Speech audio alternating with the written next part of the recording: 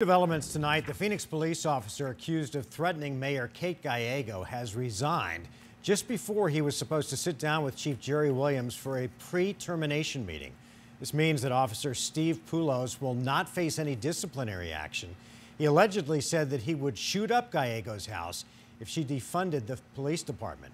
An internal investigation found Poulos violated the department's policy, but the Maricopa County Attorney's Office announced last week that they would not pursue any criminal charges.